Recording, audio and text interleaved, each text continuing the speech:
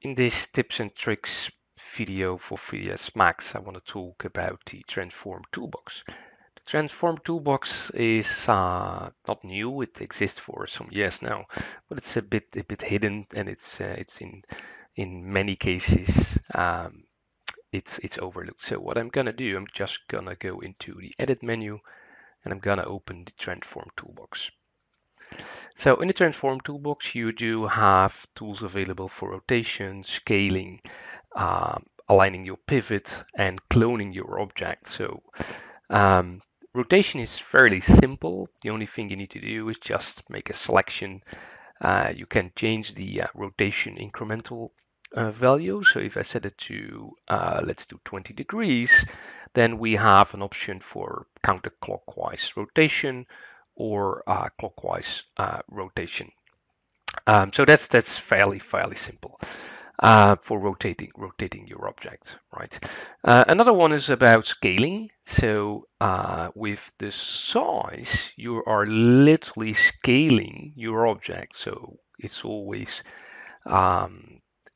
challenging scaling objects in 3ds Max due to the way how objects are built.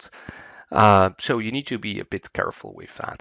So if I want to get the size, so by default the value is set to a size of 20, and I really want to know what is the size in the current Z direction. So if I hit get, I do get all the current dimensions of the object in both X, Y, and Z direction. So if I just want to scale it in the Z axis, the only thing you need to do is activate the axis, it's quite obvious, and then set the size. So if I set the size and hit the option set size, then I'm scaling the object, and it's scaling in Z direction. Be careful though, because it's a scale, and a scale is applied after the modifiers. So at first it's base object, then it goes to the modifiers, then it goes into your controllers, and after that the scale is being applied. So be careful with that. What you can do though, if you just want to reset the scale, you can automatically apply a reset X form. So it's gonna translate the scale into the object, and it becomes an editable mesh automatically.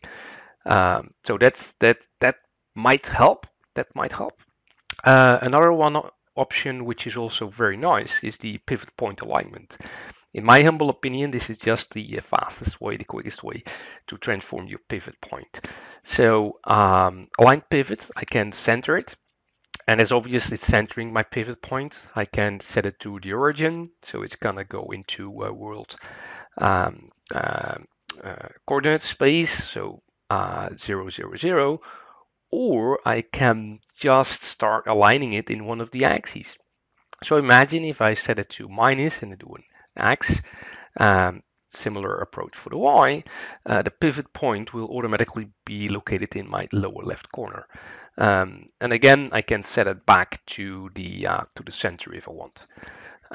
Also, another interesting option is cloning the object. So if I select an object, if I do a Q clone, I'm just cloning the object based on the viewport. So what I mean by that is if I go into a front viewport, so let me go into front, and if I start cloning now, I'm cloning in this direction. Okay. If I go into a left viewport and clone it again, okay, switching back into a top viewport and cloning in this direction, and if I now go back into my perspective and let me activate the home position of my grid, so this is what's happening. So based on the view itself, you're cloning the object. So quite nice. In many cases, the Transform Toolbox has forgotten by many people, is overlooked. Again, it's available in the Edit menu of the 3ds Max menu bar, and it helps a lot.